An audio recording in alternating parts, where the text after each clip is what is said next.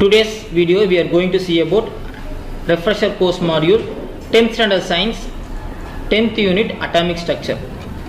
Okay, atomic structures பத்தி நம்ம 9th ல இருந்தே படிச்சிருக்கோம். Okay, atomic structure இத நம்ம சின்ன கிளாஸ்ல இருந்தே படிச்சிருக்கோம். அதோட just refreshing material தான் இது. ரொம்ப சிம்பிளான விஷயங்கள் தான் இதுல இருக்கு. நம்ம இதுல என்னென்ன இருக்கு அப்படினு பாப்போம்.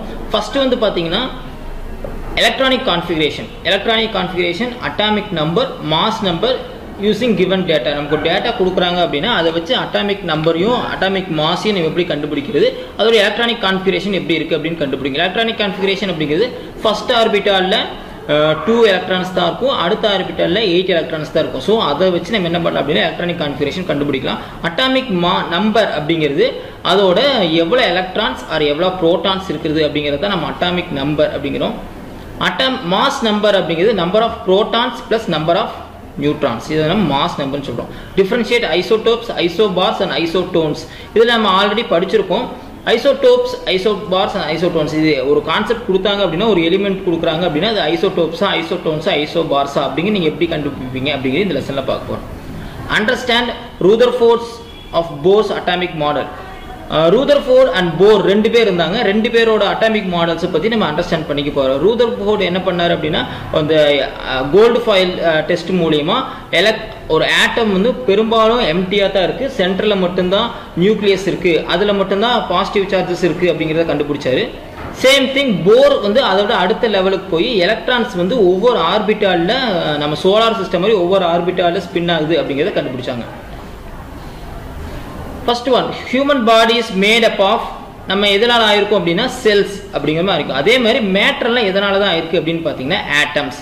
ஸோ நம்ம மனித உடல் வந்து செல்லால் ஆனது, அனைத்து பொருட்களுமே எதனால் ஆனது, அணுக்களால் ஆனது. இப்போ ஒரு சாக் பீஸ் எடுத்து நம்ம தூள் பண்ணிட்டே போகிறோம் அப்படின்னா ஒரு கட்டத்துக்கு மேலே நம்ம தூள் பண்ணாத ஒரு ஸ்டேஜுக்கு போகும். அதை தான் நம்ம ஆட்டம் அப்படின்னு சும்மா கன்சிடர் பண்ணிக்கிறோம். ஸோ அந்த ஆட்டம் எப்படி இருக்குது அப்படிங்கிறது நிறைய சயின்டிஸ்ட் சொன்னாங்க. ஃபர்ஸ்ட் வந்து சொன்னது ரூதர்ஃபோர்ட். இவர் என்ன பண்ணார் அப்படின்னா ஒரு தின் ஃபாயில், கோல்டு ஃபாயில் எடுத்து அதில் ஆல்ஃபா பார்ட்டிகளை பம்பார்ட் பண்ணார். அப்போ ரொம்ப சில பார்ட்டிகல்ஸ் மட்டும் தான் திரும்பி வச்சுது, கொஞ்சம் டீவியேட் ஆச்சு, இருந்துச்சு எல்லாமே என்ன அப்படியே டேரெக்டாக ஸ்ட்ரெயிட்டாக போயிடுச்சு. அப்போ அவர் என்ன கன்க்ளூட் பண்ணார் அப்படின்னா ஒரு ஆட்டத்தில் பெரும்பாலான இடங்கள் வந்து வெற்றிடமாக இருக்குது, ஒரு சில இடத்துல மட்டும்தான் எலக்ட்ரான்ஸ் வந்து ஸ்பின் ஆகிட்டு இருக்கு. சென்ட்ரலில் வந்து பார்த்தீங்கன்னா நியூக்ளியஸும் நியூட்ரானும் புரோட்டானும் சென்ட்ரல் இருந்துச்சு, அதனால தான் அந்த ஆல்ஃபா பார்ட்டிகல்ஸ் ரிட்டர்ன் ஆச்சு அப்படிங்கிறத கண்டுபிடிச்சாங்க. ஆனால் இதில் என்ன இஷ்யூ அப்படின்னா அவர் வந்து ஒரு எலக்ட்ரான் எந்த ஸ்டேஜில் ரெவால்வ் ஆகுது, அதில் வந்து ஆர்பிட்டால் பற்றியெல்லாம் இவர் சொல்லலை. சேம் திங் எலக்ட்ரான் வந்து நியூட்ரல் அப்படின்னு இவர் கண்டுபிடிச்சோம். நாங்கள் என்ன சொன்னாங்க அப்படின்னா நம்பர் ஆஃப் எலக்ட்ரான்ஸும் நம்பர் ஆஃப் ப்ரோட்டான்ஸும் ஈக்குவலாக இருக்கிறதுனால ஒரு ஆட்டம் வந்து என்னவா தான் இருக்கும் அப்படின்னு பார்த்தீங்கன்னா நியூட்ரலாக தான் இருக்கும் அப்படிங்கிறத கண்டுபிடிச்சாங்க. நெக்ஸ்ட் மாடல் அப்படிங்கிறது என்னன்னு பார்த்தீங்கன்னா போர்ஸ் மாடல். ஸோ போர் என்ன பண்ணாரு, ரூதர்ஃபோர்ட் மாடல் மாதிரியே தான், but he is telling that atoms R revolving, that electrons R revolving certain orbital, ஒவ்வொரு ஆர்பிட்டால் மாதிரி சுற்றி வருது அப்படின்னு கண்டுபிடிச்சாங்க. அந்த ஆர்பிட்டாலுக்கு he give a name K sell, L sell, M sell and L sell. K செல்ங்கிறதுக்கு number 1, L cell number 2, M cell number 3, N cell number 4. இதை base பண்ணி என்ன பண்ணாங்க அப்படின்னா எலக்ட்ரான்ஸ் வந்து ஆர்பிட்டில் ரவுண்ட் ஆகுது. இதுதான் நம்ம எலக்ட்ரான் கான்ஃபிகரேஷன் சொல்கிறோம்.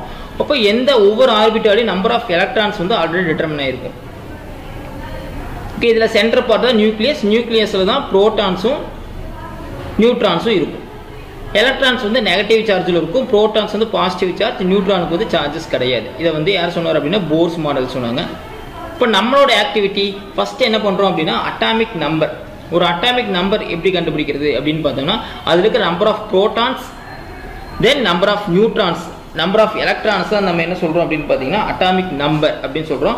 அட்டாமிக் நம்பரை பேஸ் பண்ணி தான் நம்மளோட மெண்டலிஃப் பீரியாடிக் கிளாசிஃபிகேஷன் இருக்குது. நம்மளோட 118 எலிமெண்ட்ஸ் இருக்குது. அத்தனை 118 எலிமெண்ட்ஸும் based on atomic number base பண்ணி தான் நம்ம வந்து என்ன பண்ணியிருக்கோம் அப்படின்னா கான்ஃபிகர் பண்ணியிருக்கோம்.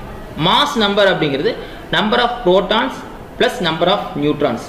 ஸோ நம்ம நியூக்ளியஸில் இருக்கிற ப்ரோட்டான்ஸும் நியூட்ரான்ஸும் சேர்ந்து தான் நம்ம மாஸ் நம்பர் அப்படின்னு சொல்கிறோம். ஏன்னா எலக்ட்ரான்ஸோட வெயிட் வந்து நெக்லிஜிபிள், அப்போது இது ரெண்டும் சேர்ந்து தான் ஒரு ஆட்டத்துக்கு வெயிட்டை கொடுக்குது. First activity, calculate the atomic number of an element whose mass number is 39 and number of neutrons is 20. Find out the also find the name of the element. இப்போ நம்ம வந்து மாஸ் நம்பர் எவ்வளோ கொடுத்துருக்காங்க அப்படின்னு பார்த்தீங்கன்னா 39 கொடுத்துருக்காங்க. நியூட்ரான்ஸ் வந்து என்ன கொடுத்துருக்காங்க அப்படின்னு பார்த்தீங்கன்னா 20 கொடுத்துருக்காங்க. அப்போ நம்ம என்ன கண்டுபிடிக்கணும், எலக்ட்ரான் எவ்வளோ இருக்குது இல்லை புரோட்டான் எவ்வளோ இருக்குன்னு கண்டுபிடிக்கணும். ஸோ 39 - 20 = 19. 19 வந்து எந்த எலிமெண்ட் அப்படிங்கிறது நம்ம பீரியாடிக் கிளாசிஃபிகேஷன் வச்சு கண்டுபிடிச்சிக்கலாம். அட்டாமிக் நம்பர் 19 அப்படிங்கிறது வந்து பார்த்தீங்கன்னா potassium. Next activity is electron configuration of sodium.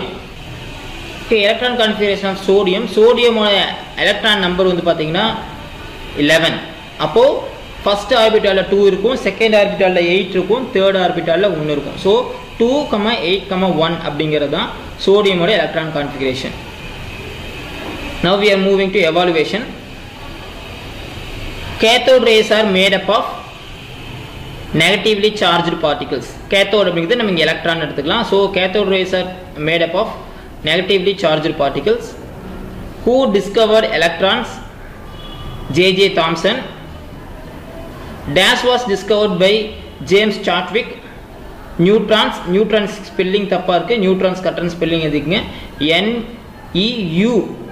NEUTRON. இங்கே நியூட்டன் இருக்கு, neutron மாத்திங்க. Mass of proton is.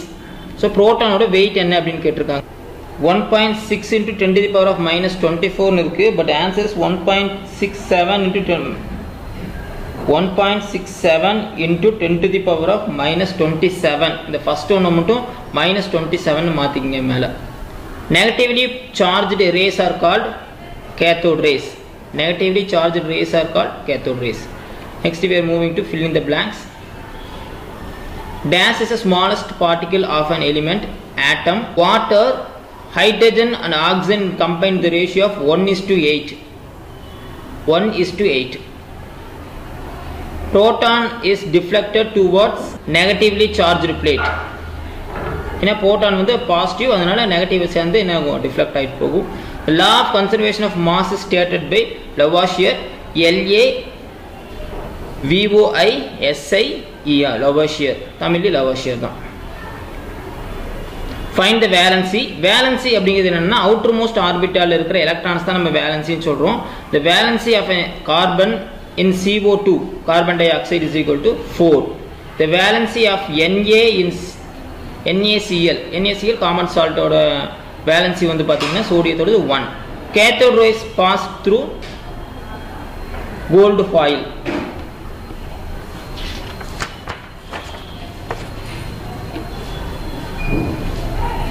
Next, match the following. Law of conservation of mass, Lavoisier. Law of constant proportion, Goldstein. Cathode rays, Sir William Hooke. Anode rays, Joseph First.